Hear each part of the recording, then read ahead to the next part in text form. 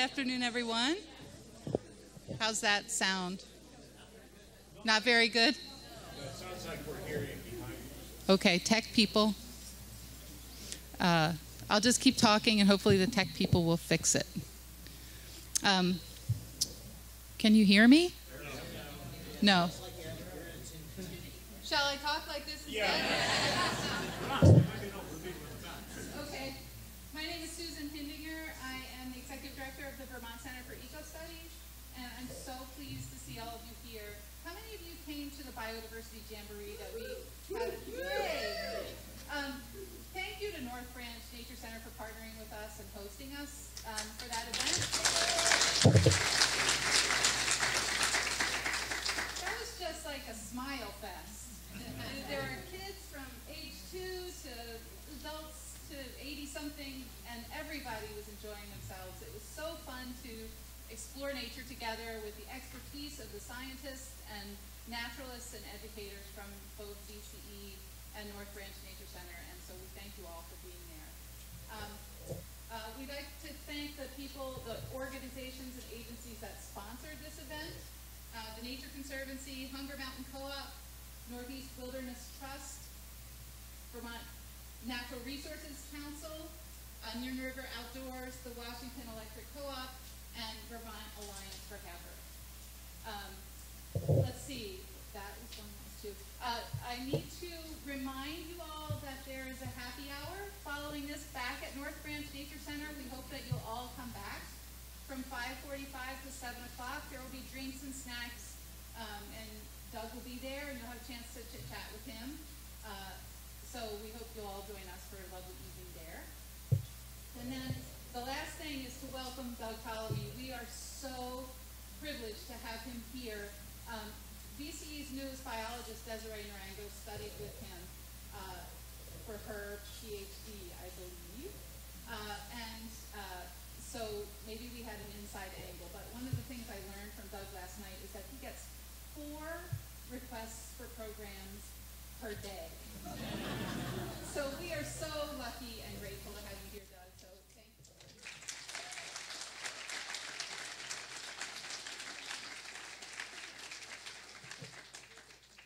Well, thanks very much. Can you really hear me? I want to talk to you about what my idea of nature's best hope is. And I'll give you a spoiler. You are nature's best hope. And we kind of saw that today. Nature's best hope was, of course, he's a very famous professor at Harvard, extremely long career, at least 60 years. He started disciplines. He didn't just excel in them, he started them. And one thing that was consistent throughout his very long career was his love of biodiversity, his love of life on planet Earth. And he wanted to save it, not just because he loved it, but because he knew it was essential to our own survival. And in 2016, he wrote this book, which is for sale out there on the table, Half Earth, Our Planet's Fight for Life. And he had one simple message. If we're going to save life anywhere on planet Earth, we have to save nature, we have to save functioning ecosystems on at least half of the planet. Otherwise, it's going to disappear everywhere, and that includes humans. So it's an important message. And he spent most of the book talking about the science that supported that very bold statement. And then he ended the book. He didn't spend a lot of time telling us how we were going to save nature on half of planet Earth. Now, to a conservation biologist, that's a great idea. We'll just put half the Earth aside, and all the things that are struggling will be in there. I think you've got to hold it or stand a little closer. Sorry. Okay. Half of planet Earth half of terrestrial Earth is in some form of agriculture. And we've got 8 billion people in the other half, along with all of our roadways and airports and detritus.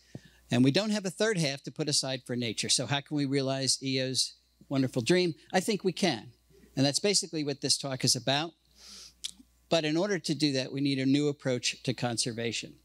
Before we talk about that, though, let's talk about what happened on the East Coast in 2019, I think it was. It was a big oak mast. Members of the Red Oak Group got together and decided to make their acorns at the same time. And that's what it looked like in a lot of places. Well, I'm easily entertained. So I just took one of those acorns and I stared at it. And I was rewarded because an insect started to chew its way out of the acorn. First it chewed a little hole for its head, then it forced its head through there, then it forced its entire body through there. It was a tight squeeze. And when it plops down, that's a dangerous sign for that insect larva because it's good to eat. A lot of things are after it. So it gets to safety by wiggling and squirming beneath the soil surface. It takes about 30 seconds. And once it's underground, it stretches in all directions and forms a chamber. Then within that chamber, converts itself to a pupa. And then surprisingly, stays in the underground chamber as a pupa for 2 years. After 2 years, comes out as an acorn weevil. That's what an acorn weevil looks like. A lot of people think weevils have big noses because it looks like they do.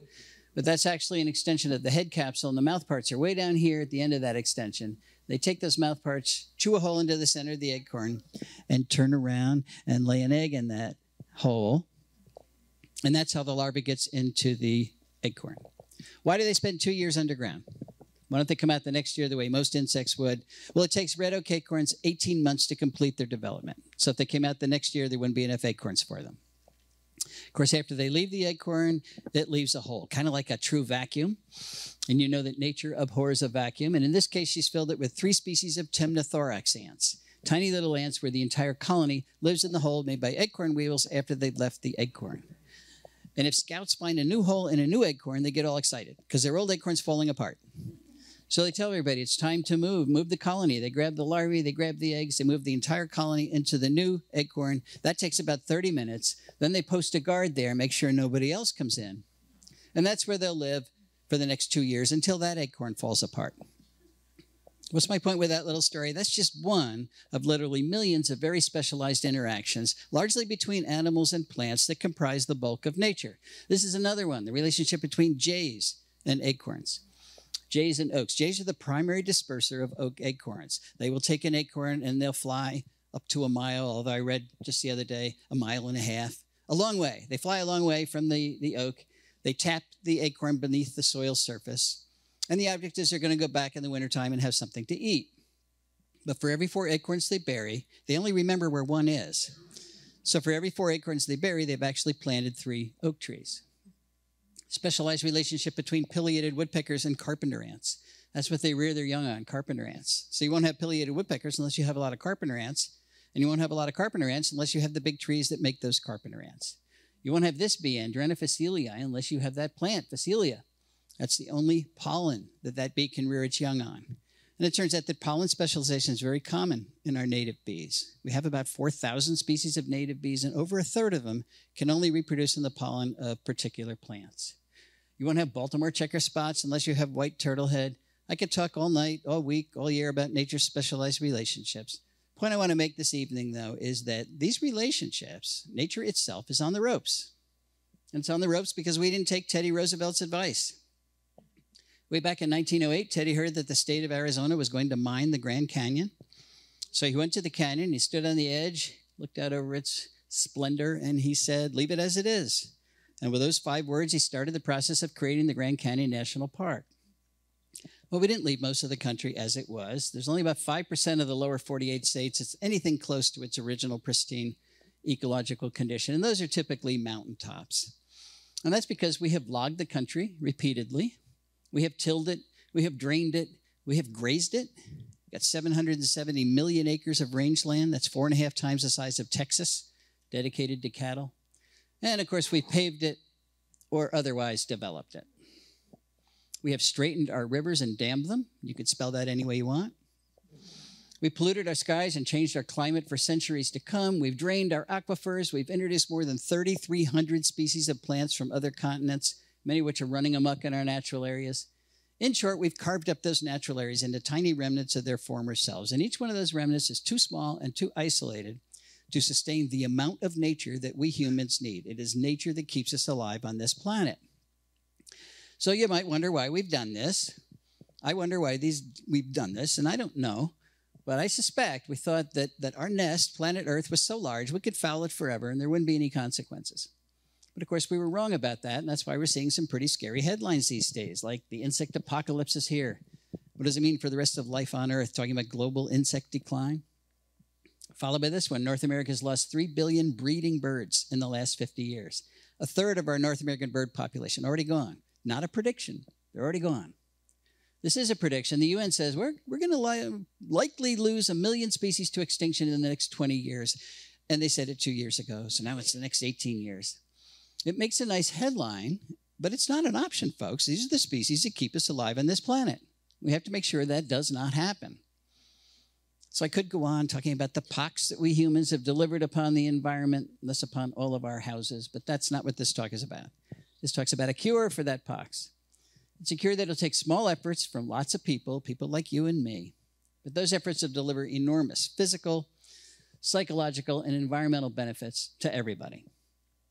Let's return briefly to this headline, The Insect Apocalypse is Here. What does it mean for the rest of life on Earth? Back to E.O. Wilson. He told us what it would mean if Earth lost its insects, and he did it way back in 1987 with this paper, The Little Things That Run the World. And I still remember sitting in my office, opening up conservation biology and reading that paper for the first time.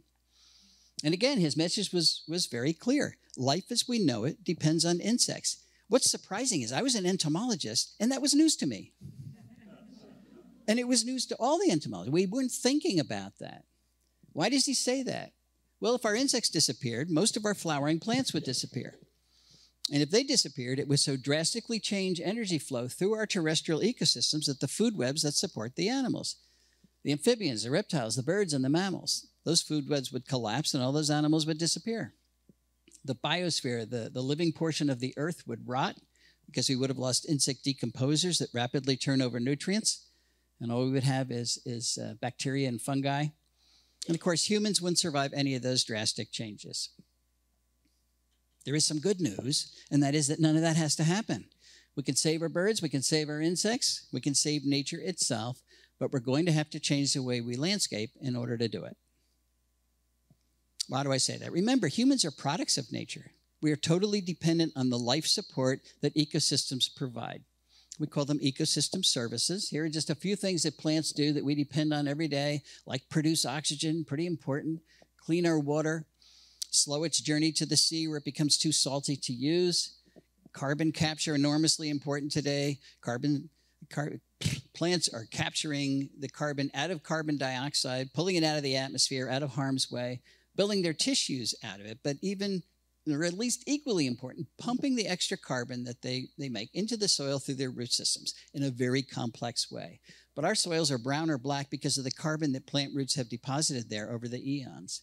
And once it's in the soil, it's extremely stable. It can stay there for thousands of years.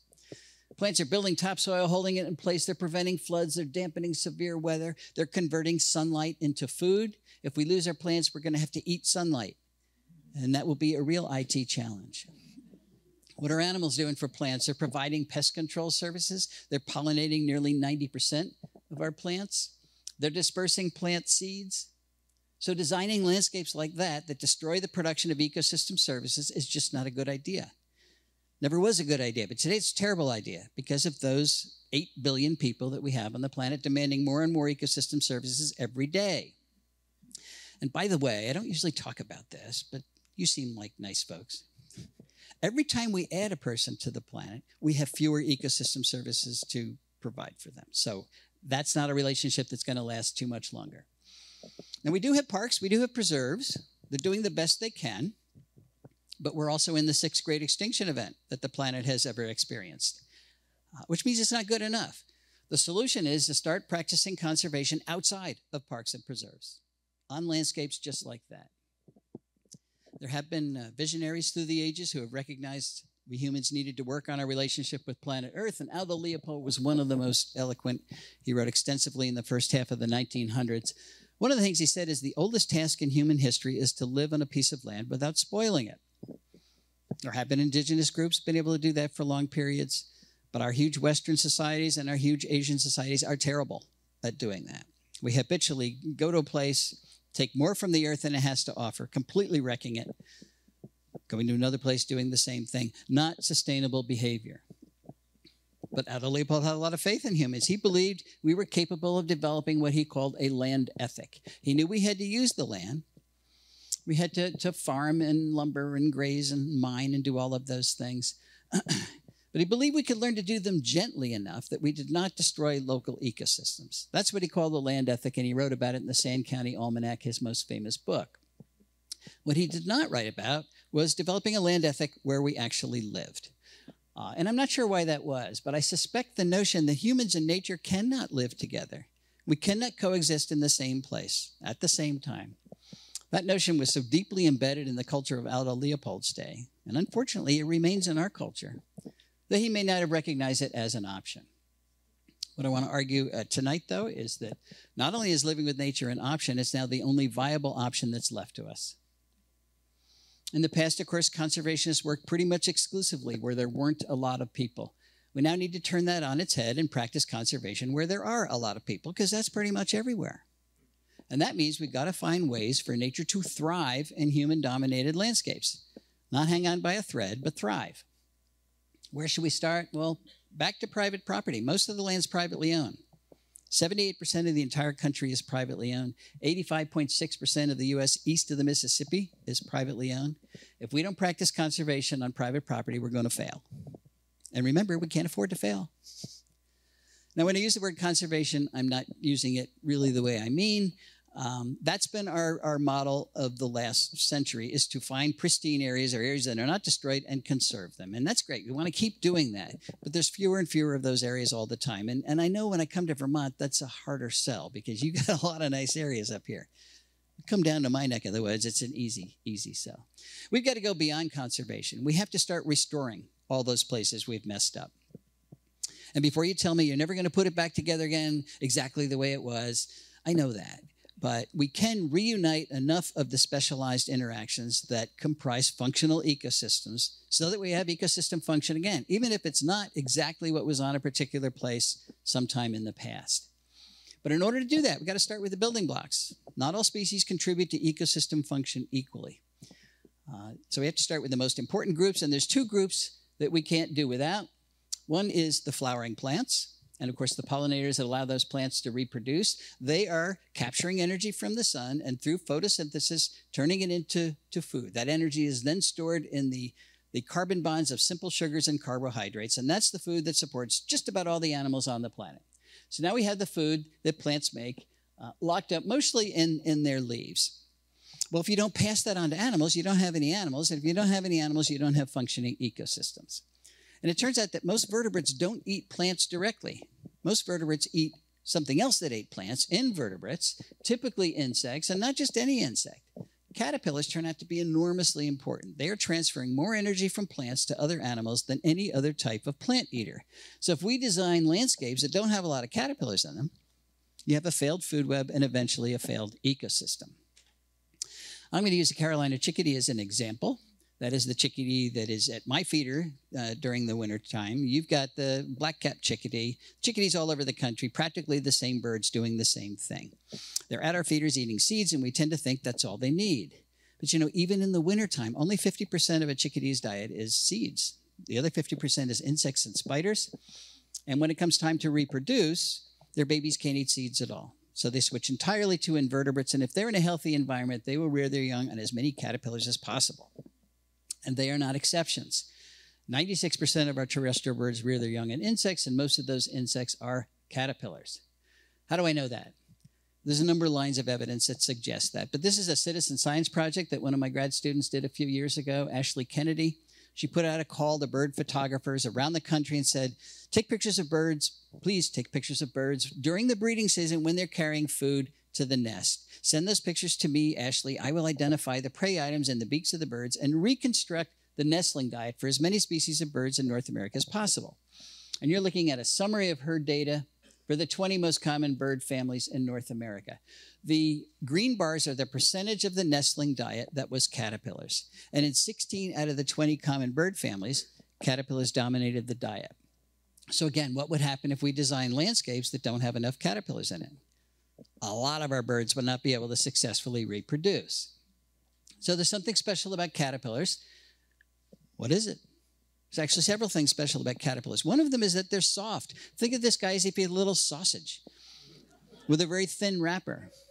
The thin wrapper is exoskeleton. It's made of chitin. It's undigestible. And because they're soft, you can stuff the caterpillar down the throat of your offspring without fear of injuring them.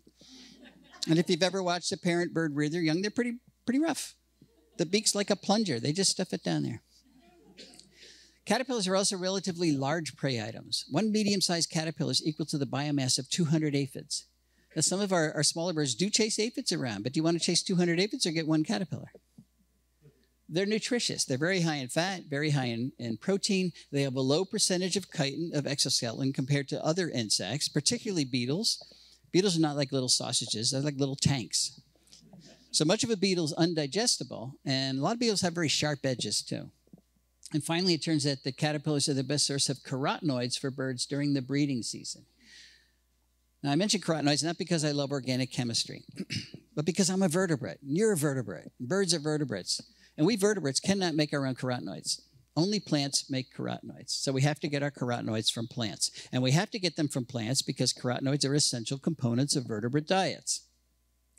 Where are the birds getting their carotenoids from during the breeding season? From what they're bringing to the nest, of course. But look, carotenoid content is not equally distributed among bird prey items. These first two bars here are types of caterpillars. They have far more carotenoids than other types of bird prey. Here are the adult caterpillars here, the moths and butterflies themselves. They have far fewer carotenoids because they're not eating the green leaves. That's where the carotenoids are, in the green leaves. And here's the earthworm way down here. So the early bird gets the worm, but he doesn't get any carotenoids when he gets the worm. So that study and several others are suggesting that caterpillars are not optional parts of most bird diets. They are essential parts of most bird diets. So let's just say most birds need caterpillars. The next question is, how many do they need? Is 1 or 2 enough? Or 1 or 2 a day enough? That's a good question. So let's go back to chickadees. A lot of data on Carolina chickadees. How many caterpillars does it take to make a nest of Carolina chickadees? 1 or 2 is not enough. 1 or 2 a day is not enough. It takes thousands, 6,000 to 9,000 caterpillars, depending on the number of chicks in the nest. And that's just to get them to the point where they leave the nest, where they fledge. And after they leave the nest, the parents continue to feed them caterpillars another 21 days. But they're flying all around, and nobody can count those.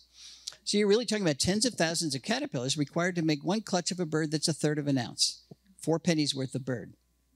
And if you want chickadees to breed in your yard, and I would think you would because that's all we have in a lot of places, you need all those caterpillars in your yard because chickadees only forage about 50 meters from the nest. And that's true for most of our birds. They're foraging very close to the nest. They're not flying 5 miles down the road to the nearest woodlot.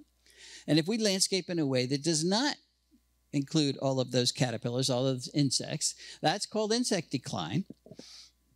And it's got to be linked to the bird declines that we are measuring. We went to the original data set of Rosenberg and all, the Smithsonian group that said we've lost 3 billion birds in the last 50 years, and we divided the terrestrial bird species into 2 groups. The species that require insects, typically when they're breeding, and the species that do not require insects. So things like finches, doves, crossbills, they can actually make a little milk out of seeds, and they can feed their young that, so they don't need insects. And look, they didn't decline at all in the last 50 years. But the birds that require insects decline on average 10 million individuals per species. That doesn't prove cause and effect, but it does suggest as you take bird food away, you lose the birds. So I think we need to raise the bar about what we ask our landscapes to do. In the past, we've asked them to do one thing, be pretty. We're good at that. Now we're going to ask them to do 2 things, be pretty and ecologically functional at the same time. And that's not going to happen if we don't put the caterpillars back in those landscapes. So how do you do that? How do you add caterpillars? You add the plants that support the caterpillars. That seems pretty straightforward. There is a catch, though, and that is that most plants do not support a lot of caterpillars. So we have to be fussy about it. We have to be fussy about which plants we're going to add to our yards, and we have to be fussy about it because the caterpillars themselves are fussy about it, and the monarch butterfly illustrates that perfectly.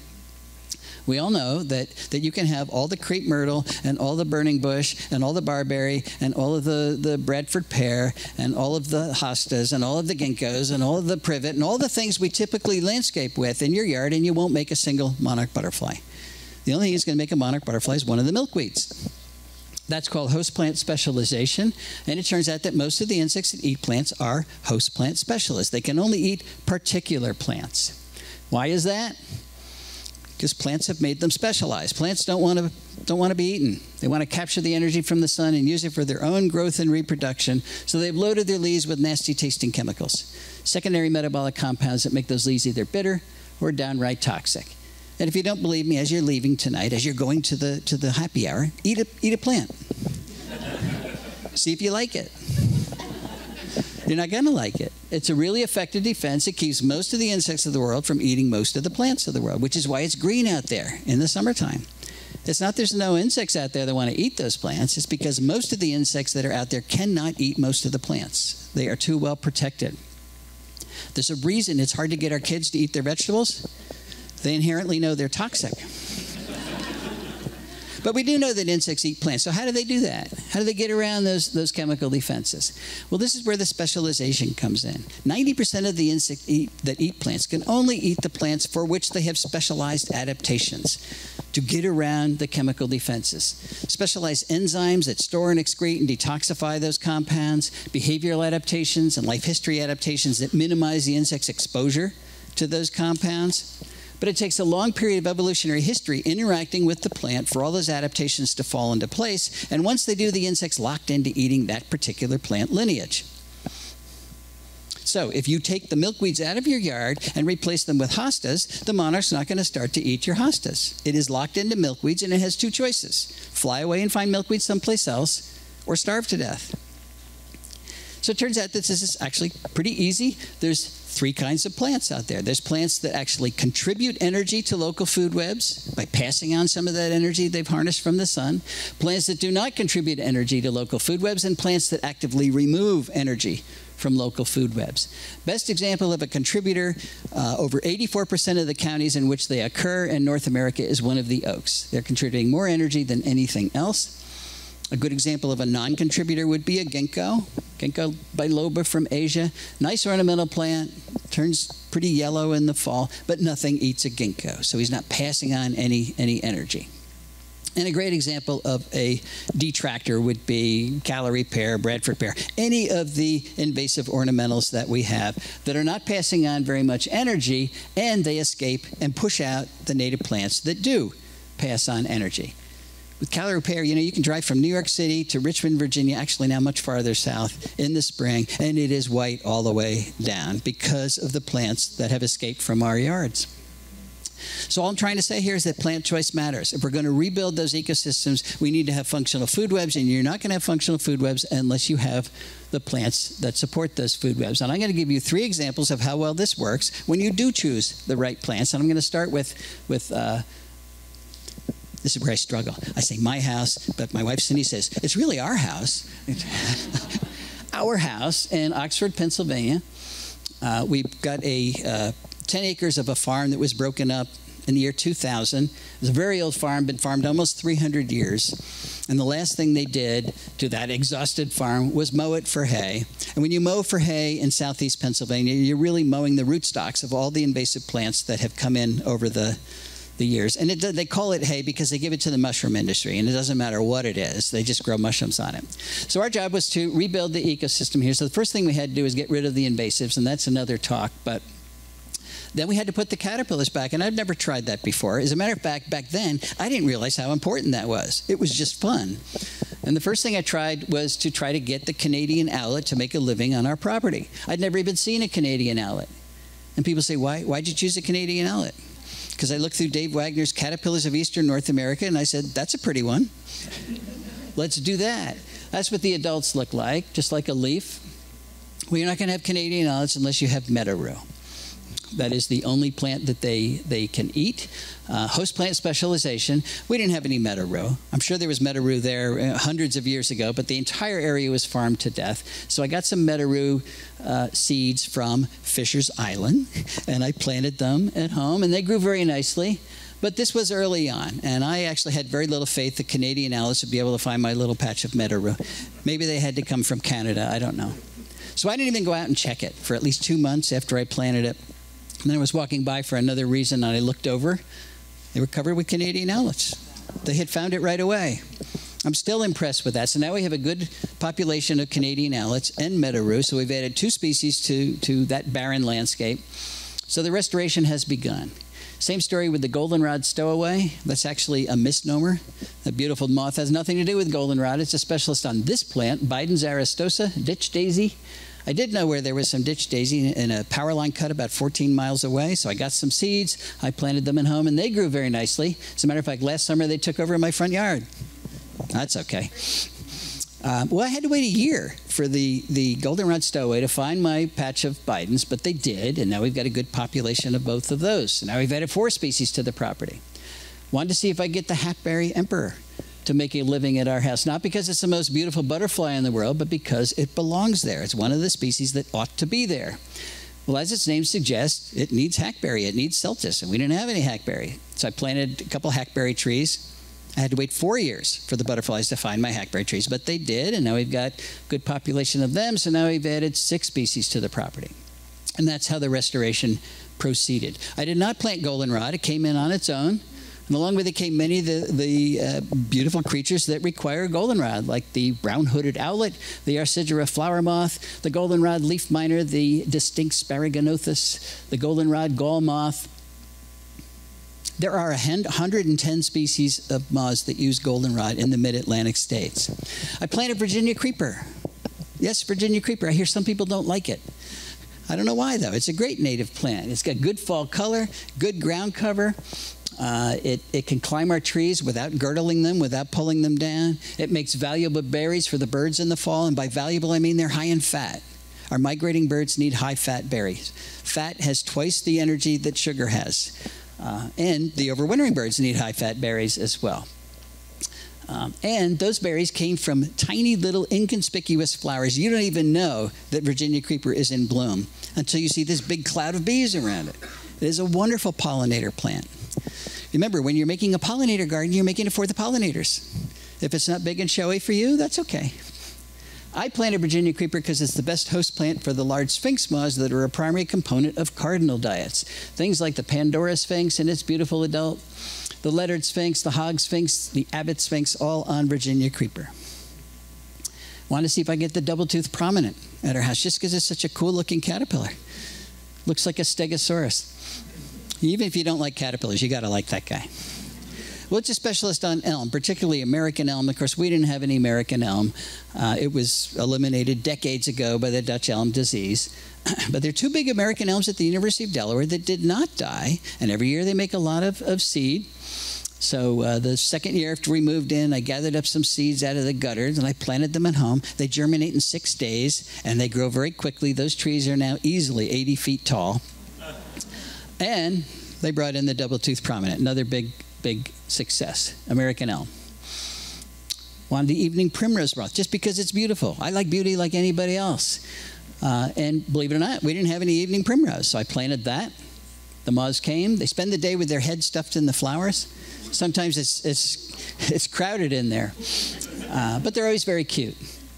And I planted a lot of oak trees. Now, these are just examples of the plants that we put back on our property. But I want to focus on oaks for a while because they are such important plants. That's the Bedford oak in Bedford, New York, Martha Stewart land. People argue about whether it's 400 years old or 500 years old. It's enormous. And I hear people say all the time, I'm not going to plant an oak because I won't live long enough to enjoy it. And if you can only enjoy your oak when it's 400 years old, you're right. You won't. But if you can enjoy what your oak is delivering to your local food web, and remember that's our new goal here, you can enjoy it immediately. And I can say that with confidence because I planted most of my oaks as acorns, which means they were free, or 2-foot bare root whips, which means they cost $1.50 each. And immediately they started to call in the moths that make the caterpillars that support the food web at my house, like the solitary oak leaf miner, Juvenal's dusky wing, the yellow-shouldered moth, Suzuki's promolactus, the red-washed caterpillar, the yellow-vested moth, the orange-tufted oneida, the spiny oak caterpillar, the 2-spotted oak punky, the variable oak leaf caterpillar, the red-humped oakworm, the pink-striped oakworm, the hesitant dagger moth, the lesser oak dagger moth, the greater oak dagger moth, the streaked dagger moth, the afflicted dagger moth, the crown bucolatrix, the orange-patched smoky wing, the white-blotched heterocampa, the oblique heterocampa, the red-line panapoda, the laugher, and literally hundreds more species of caterpillars have come to the oaks on our property, and they come right away.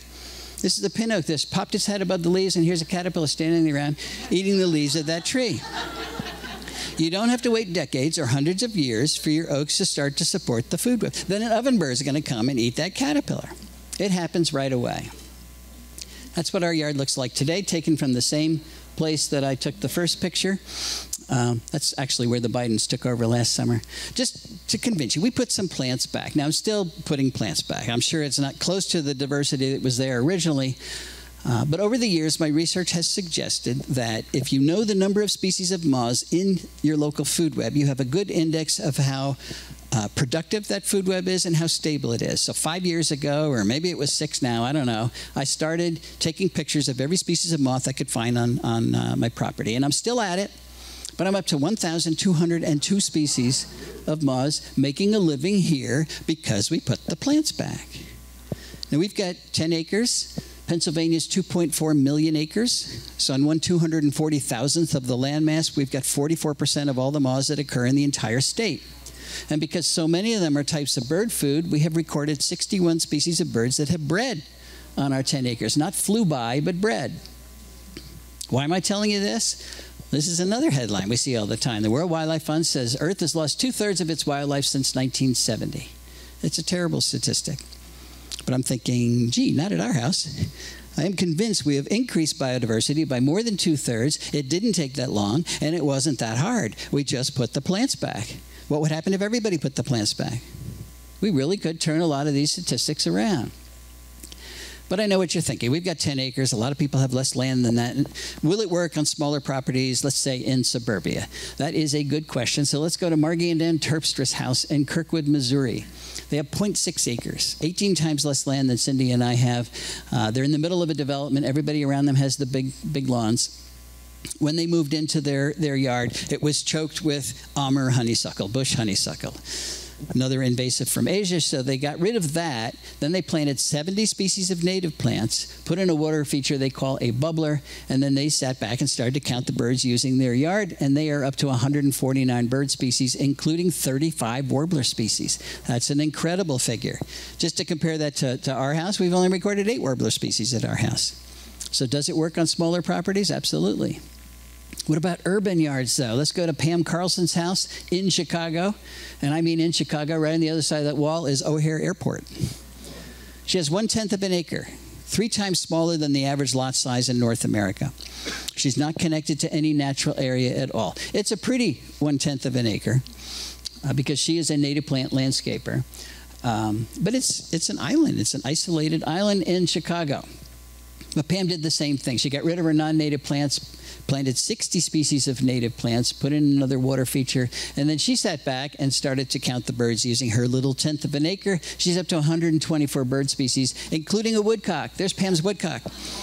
So if you haven't seen a woodcock lately, go to Pam's house in Chicago. All right, there's 4 things we need to think about if we're going to succeed in a big way, and we need to succeed in a big way. And one of them's got to be, we've got to reduce the area in lawn. Latest figure I saw was 44 million acres of lawn. That's an area bigger than all of New England combined, dedicated to an ecological deadscape. Why do we do that? Well, it's a status symbol, and we need to display our Halloween decorations. But what if we cut that area in half? What if let's make the math simple. Let's say we've got 40 million acres, we cut it in half. What if we took areas like this and turned them into this? I got this picture from Dan Getman.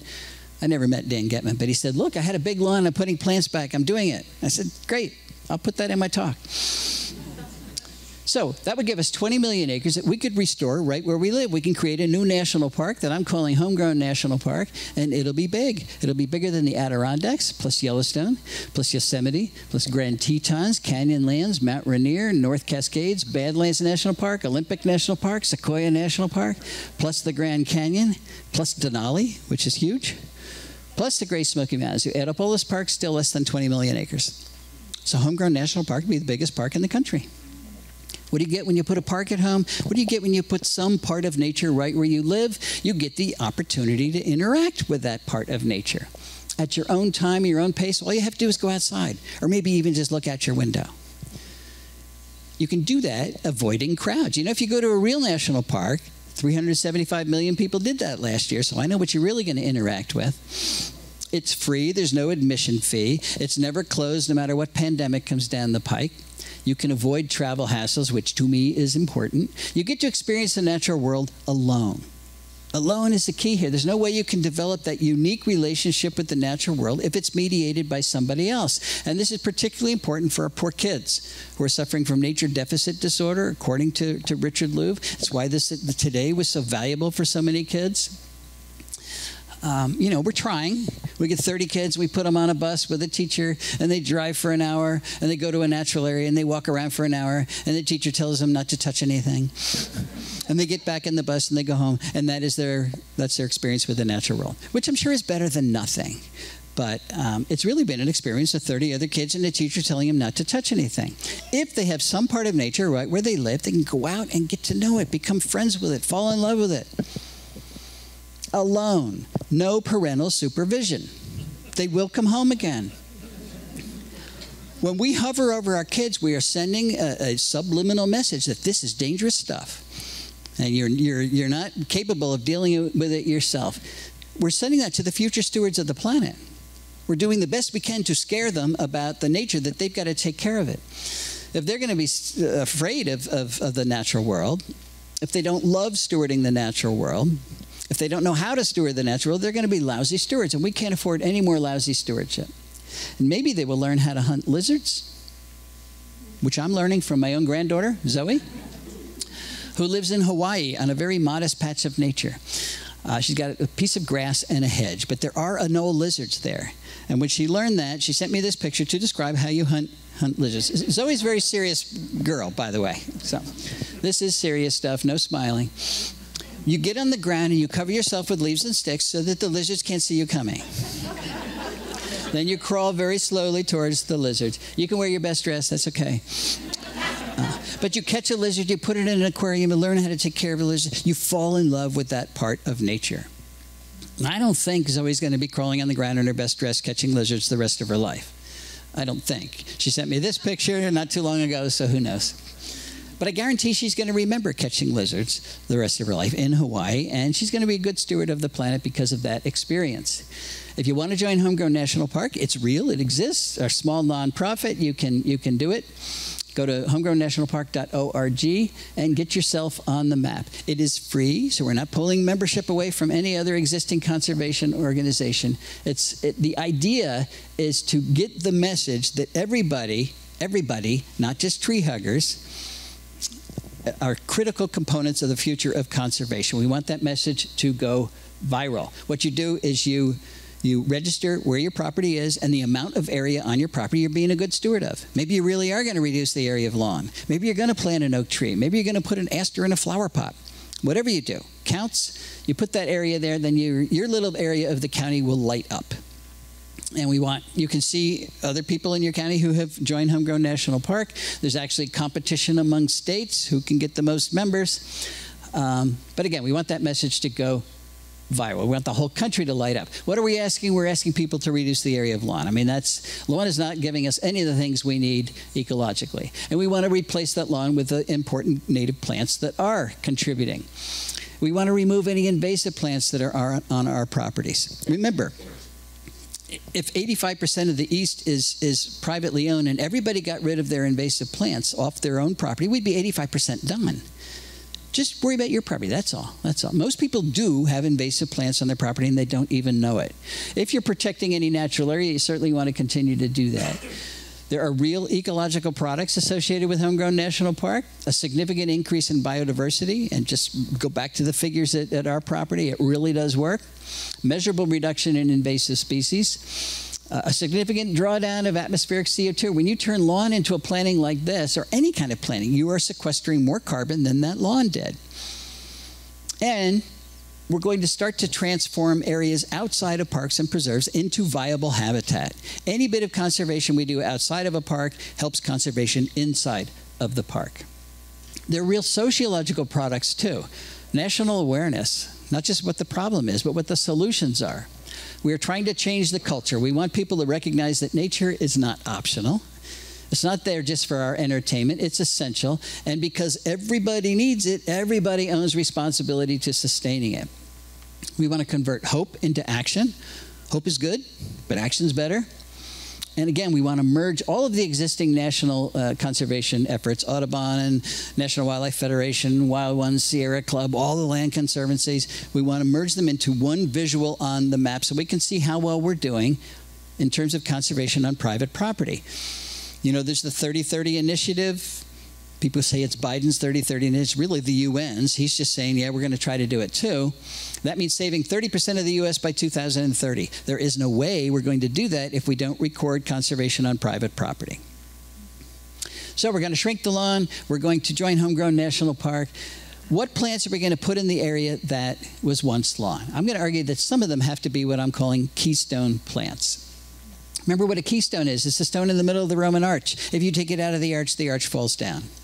Well, if you take keystone plants out of your local food web, the food web collapses because they are making most of the food.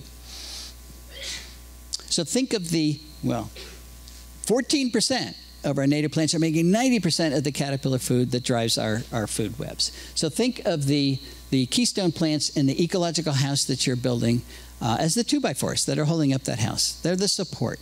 You can't build a house out of wallpaper, and that's what we've been trying to do for the last 100 years. What is the best keystone plant? Again, in most areas of the country, it's one of our oaks. Got 91 species of oaks, folks. We don't have to plant English oak or Chinese oak. We don't have to. So native oaks in the mid-Atlantic states, they support 557 species of caterpillars, over 950 species nationwide, and that figure is about to go up by over 300, if I can get Dave Wagner to actually publish something. And there's no other plant genus that comes close to that. So how do you find out what the best plants are where you live? You go to Native Plant Finder, put in your zip code, and the ranked list of the most important woody plants and herbaceous plants in your county will pop up. These are just, that's what a lot of the lists look like, and they're much bigger than that, but I ran out of room. So we're going to shrink the lawn, we're going to use keystone plants and invite a lot of insects to our yard, and then we're going to kill them with our security light, which of course is not the goal. There's a lot of research that is suggesting that lights are one of the causes of insect decline. And these are all the ways that lights kill insects, particularly those moths that are making the caterpillars that run our food webs. So it seems like bad news, but I see it as good news, because we've got to stop insect declines. Not stop it, we've got to reverse it. We've already lost more than 45% of the insects on the planet. We've got to turn that around. And if we can do that by flicking a switch, we're getting off easy. A lot of switches to flick, but there's a lot of us to do that. But I know what you're thinking. Well, gee, I can't turn the light off over my barn or over my garage or over my front porch because the bad man will come. Or I put a motion sensor on it, so it only turns on when the bad man does come. And the first thing you'll notice is the bad man does not come very often. And if you don't want to do that, even easier, take the white bulb out of your security light and put in a yellow bulb. Yellow incandescent, yellow LED. Yellow wavelengths are far less attractive to nocturnal insects than our white or blue wavelengths. If we switched out our white bulbs for yellow bulbs overnight, we could save millions of insects. And if we used LEDs, we could save millions of dollars too. So we're going to shrink the lawn, we're going to use keystone plants, we're going to modify our lights, then we're going to invite one of the mosquito foggers to come kill all of our insects. Booming business around the country. It is a booming business, and they say it's okay because what they're fogging is a natural product, and it is a natural product. It's pyrethroids. That's the compound that chrysanthemums have come up with to kill insects. It's industrial strength pyrethroids, but it is a natural product. But you know what? Cyanide's a natural product. Ricin is a natural product. Nicotine's a natural product. There's a lot of things that nature makes that are not very nice. So I don't like that argument. They also say it only kills mosquitoes. Not even close to true. It kills all the insects, all the pollinators. I mean, look at all the insects it comes in contact with. It kills the monarchs. There was a big monarch mortality event in a mosquito fogging thing a couple of years ago. This was one that happened on the eastern shore. Yeah, when you see this, you get it, that the guy who comes down the street and fogs when you didn't ask for it has consequences. The interesting thing is, it does not control mosquitoes. So we're doing this for nothing. You don't control mosquitoes in the adult stage. You have to kill 90% of them to get good control. These guys kill between 10 and 50%, so it's not even close to working. If you really want to control mosquitoes, let's try something that's benign for everything else except mosquitoes. How about biological control with mosquito dunks? Get a bucket, fill it full of water, put in a handful of straw or hay, put it out in the sun so it can build up populations of diatoms and algae. And that is what mosquito larvae eat, is diatoms and algae. So that becomes an irresistible brew to the ovipositing, the females that want to lay their eggs in your yard. They will preferentially lay their eggs in your bucket. Then you go to the hardware store and you get a sheet of mosquito dunks, $12. You put a mosquito dunk in there. That's Bacillus thuringiensis, which is a natural bacterium that only kills aquatic diptera. And the only aquatic diptera in your bucket is a mosquito larva.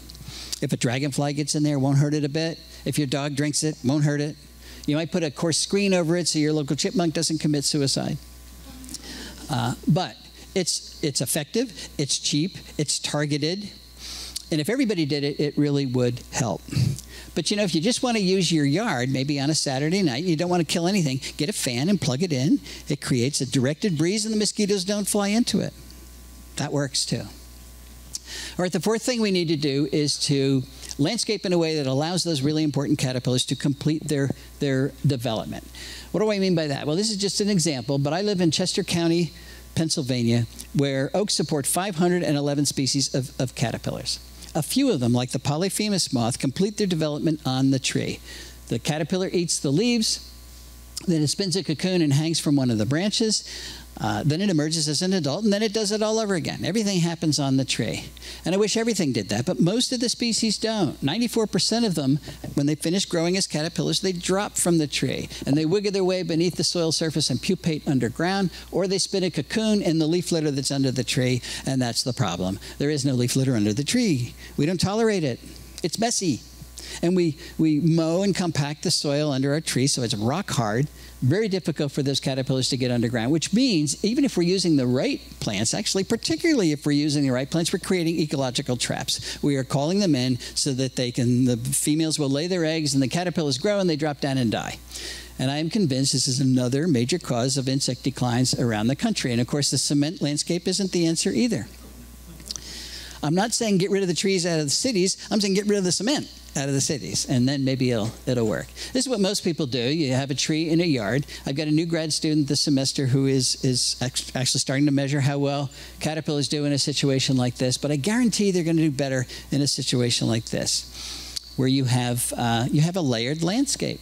Maybe a dogwood here, native azalea, ferns, ground cover, leaf litter hiding in there. Heather Holm and Desiree call this soft landing.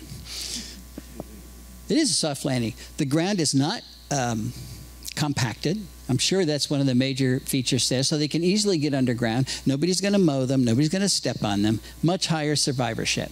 This is where you can do your fancy spring ephemeral gardening. We're not talking about less gardening here. We're talking about more gardening. Put a bed around every single tree. The bigger, the better. That is how you shrink your lawn. First put the tree in your yard and then put a bed around it.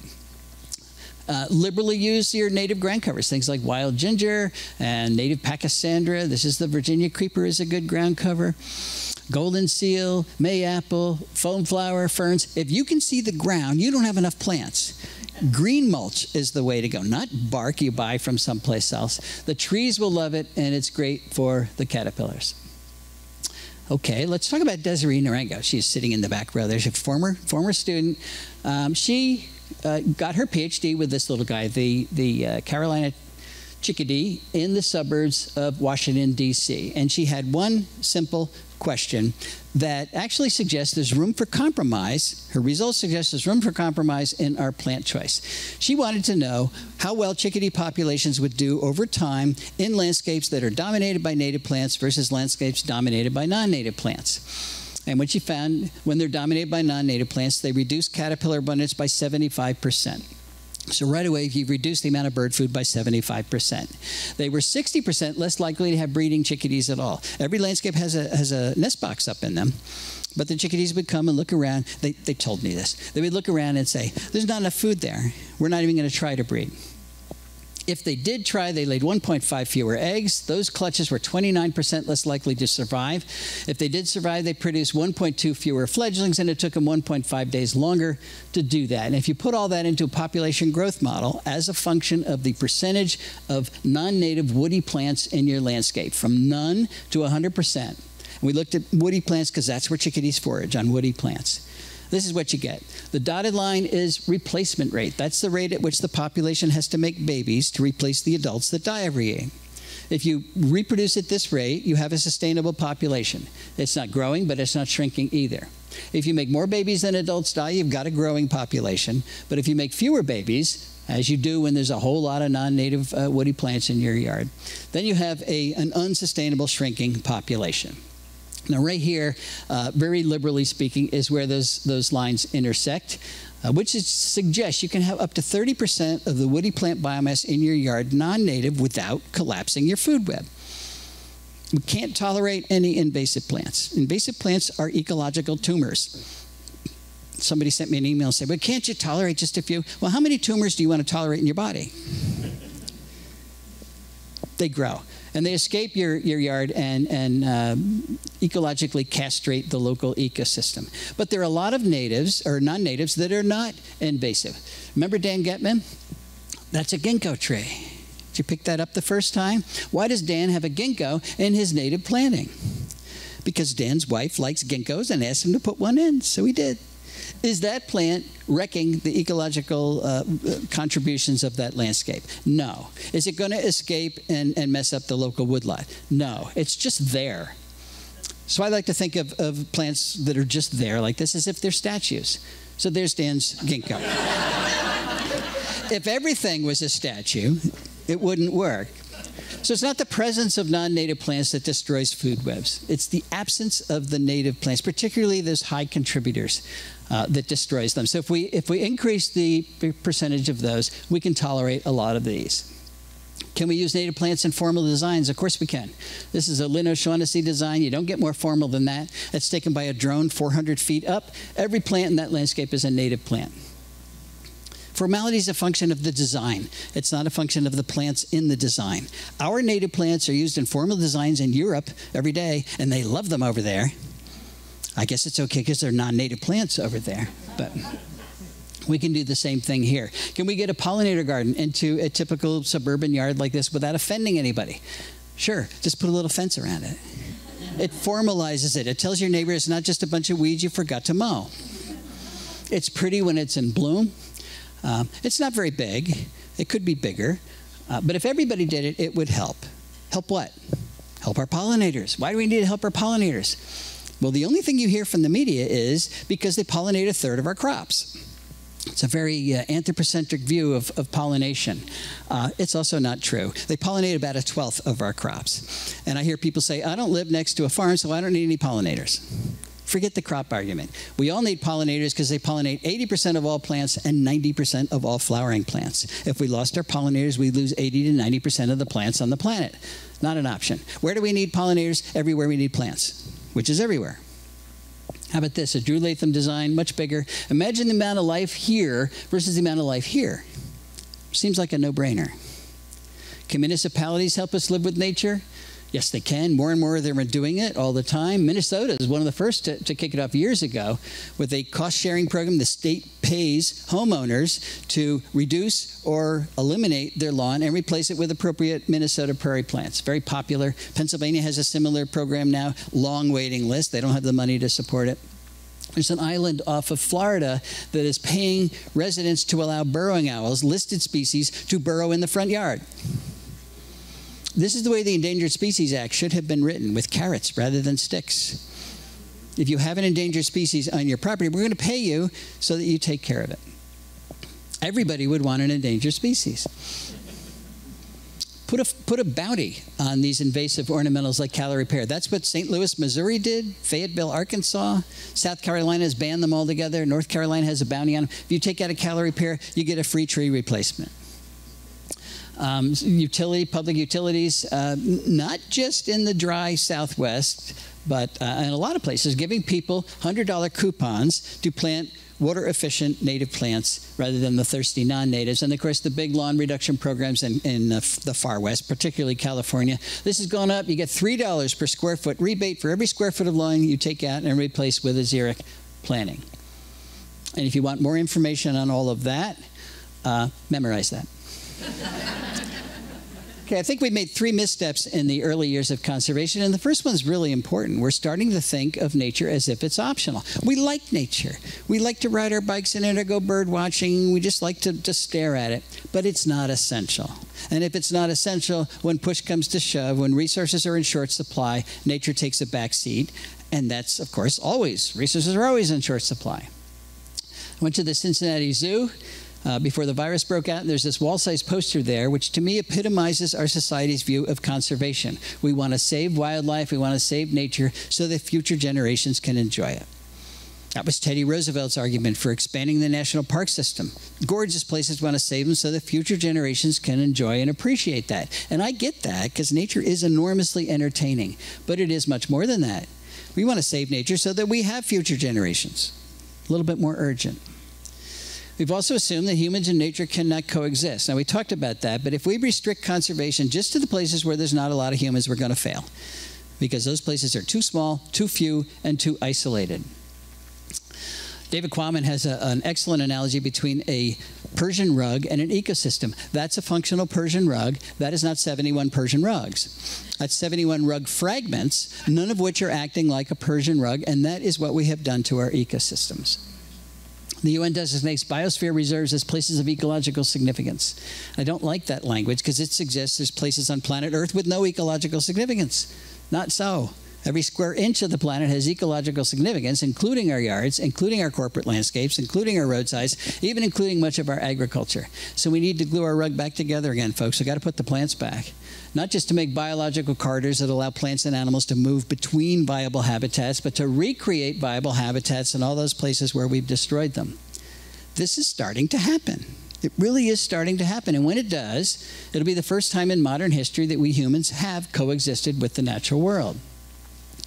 Our third misstep was to leave Earth stewardship to just a few specialists, a few conservation biologists, a few ecologists. For some reason, we did not see it as an inherent responsibility for every single person on the planet. But I don't know why, since every single person on the planet depends entirely on the quality of their local ecosystems. So why wouldn't everybody share the responsibility of taking care of those ecosystems? Stan Rushworth, a Cherokee elder, once said the Western settler mindset was, I have rights. The mindset of indigenous people is, I have obligations. You're not born with those mindsets, you're taught them. We're very good at teaching this one. We have been terrible at teaching our kids and our peers that we all have obligations to good earth stewardship. That does not mean you have to save biodiversity for a living, but you can, you really must, save it where you live. And if you do, it empowers you. You know, more and more people recognize every day that the earth has some serious issues. But they all say, what can one person do? Well, one person can shrink the lawn, one person can modify their lights, one person can fire Mosquito Joe, one person can use keystone plants, one person can put in a pollinator garden, one person can totally revitalize the ecosystem on their property and then enhance their local ecosystem instead of continuing to degrade it. And it shrinks the problem down to something that's manageable for each one of us. Don't worry about the entire planet's problems. You get depressed. Just worry about the piece of the planet that you can influence. If you own property, it's obvious. That's where you start. If you don't own property, help somebody who does. Help a land conservancy, help a park or preserve. They're all underfunded. They're all understaffed. They will love you as a volunteer. So as a property owner or a volunteer, each one of us has the responsibility, and we certainly have the opportunity to change dead landscapes like this. Whether or not we decide to do so is going to determine nature's fate and then ultimately our own. I think I've convinced my grandchildren that you are nature's best hope. I hope I've convinced you as well. Thanks very much.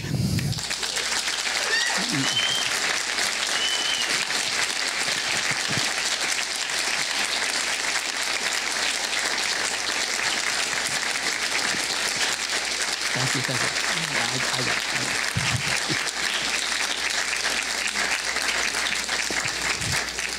Well, thank you. I think that's the loudest clapping I've ever had. I answer questions. I mean, how much time do we have? Forever. All right. Your photographs are absolutely wonderful. Yeah, I will sign that, but I'm going to answer questions first. Yes. Talk about ticks. Ticks. Okay, ticks. When I grew up, you're talking about deer ticks. You're talking about Lyme disease. And when I grew up, there wasn't Lyme disease and there were no deer ticks. Of course, there were, but they were so few in number that we didn't know what they were. Nobody ever got a tick bite, and there was no Lyme disease in human populations. Well, now we have it. Why? Because we've got overabundance of deer. We've got overabundance of deer from coast to coast. And estimates vary, but the deer populations are over the carrying capacity anywhere from 3 to 10 times. 10 times more deer than the area can support. There's a lot of reasons to control our deer. Wrecking the understory is one of them. Ground nesting birds. There's no recruitment into our forest. But they also support huge populations of deer ticks. They're one of the links. So some people say, we've got to kill all the ticks, we've got to kill all the white-footed mice. What we really have to do is reduce the numbers of deer. So, I understand. I'm not minimizing the problem. I've had Lyme disease 5 times, so I do get it. But putting a Band-Aid on the wrong end of the problem is not going to solve it. If we don't reduce the deer populations, which we have to do for other reasons, we're never going to actually control the ticks. What do you do in the meantime? Notice I say reduce the lawn. I don't say get rid of it. Lawn can be a cue for care. So the lawn you keep is going to be mowed, it's going to be manicured, and it shows your neighbors and your civic association, your HOA, that you know what the rules are, and you're playing. You just have more plants in your yard. So you're going to have less lawn that is lining your flower beds, lining your driveway and your sidewalk. And that is where you walk, particularly in May and June when the ticks that you get have a much higher percentage or chance of being actually infected. You can get a tick bite any day of the year, but infectivity is highest right now. And by the way, I'm not telling you this, but if you get a bite by a deer tick, you pull it off and put Neosporin on the bite. A doctor at Penn, University of Pennsylvania, working on Lyme disease, told me that a long time ago, and it works. I have not gotten Lyme disease since then. We get ticks all the time. I had one 2 days ago. Pull it off, little Neosporin on that, because it takes hours for the Borrelia to transfer from the tick into your capillary system, and the Neosporin apparently kills the Borrelia. I've heard people poo-poo that, but there's no cost to it. It's easy, and I think it works. But you stick, if you go out and lay down in the woods, if you expose yourself to the ticks, you probably will get ticks on you. Then you have to be really vigilant. I said, what spouses are for? They check you. I don't know. I don't have the solution to that, but that's the best thing. Yes? Do you have anything to say about glyphosate's role in insect decline? Oh, boy. Glyphosate. All right. Geez, that's a book. Yes, I do have a lot to say about that. The biggest role that glyphosate, it's not glyphosate, it is Roundup Ready corn and soybeans that allows the growers to spray glyphosate over their crops, and then they get spray happy and they spray right up to the road. So wherever we have corn and soybeans now, and wheat in some places, all the weeds on the side of the agriculture are dead, and they replace it with lawn, which they then have to mow. So that is what has caused the decline of monarchs. The biggest monarch population ever recorded was 1976, well after we had agriculture in the Midwest. They were coexisting very nicely, but we got rid of all the milkweeds and esters and goldenrods on the side of the road, which is what produces those large monarch populations, and replaced it with lawn. So that's the biggest indirect impact of glyphosate. If you use it to control your invasive plants and then replace them with natives, it's not hurting insects, it's helping them. But I don't like to spray glyphosate because you always hit non-targets. I'd rather cut and paint stumps, which uses very little product. Herbicides are an effective tool in our conservation toolbox if we use them correctly. Just like chemotherapy is. You need something nasty to kill those tumors in your body, and if you don't, you have issues. Is chemotherapy toxic? Yes, it is, but you got to use it correctly. So. Maybe one more question, and then if you have a book that you'd like us to sign, we suggest doing that back at the North Branch. Oh, okay. Yes. Well, plant breeders have tweaked some of our native species to have a different flower color and all these things. And I read once in a gardening magazine that makes them less nutritious for native insects. Do you know anything about if that's true or not? Okay, you're talking about cultivars? You're creating a cultivar out of natives, yeah. Well, cultivar is just a genetic variant of a particular plant species, whether it's native or not, and it enhances a particular trait. So, plant breeders, for the most part, are breeding for aesthetics. They want to make the flower larger. They want to take a green leaf and make it purple or red. Sometimes they want to take a tall plant, make it short. There's a lot of reasons that cultivars are created. Many cultivars, which are actually called variants, I believe, or varieties, are natural genotypes that are found in nature. They just bring them in and they put a name on them. There's no reason to suspect they are supporting fewer insects. But we did a study looking at 6 cultivar traits in woody plants in a common garden experiment to see what happens when you compare it with the straight species. And the only trait that actually reduced insect use was taking a green leaf and making it red or purple, because that loads the leaf with anthocyanins, which are feeding deterrents. Now, we didn't look at flowers in herbaceous plants. And if you change flower size or shape or color or UV spectrum or pollen or nectar nutrition, it's bound to affect specialist bees more often than not. So Annie White at the University of Vermont has done studies on that. You can get her to talk to you. And she looks strictly at flowers, and that's what she found. More often than not, it messes up the relationship between specialist bees and the plants. But not always. There is a genotype, a cultivar of Phlox paniculata. They call it Jenna. They were found in nature in Georgia. It has twice the flowers that the straight species has. And guess what? It supports twice the number of pollinators. So it's not a sure thing. And my answer to your question always is, it depends on what the genetic variant is, what was actually changed to create the cultivar. Thank you very much.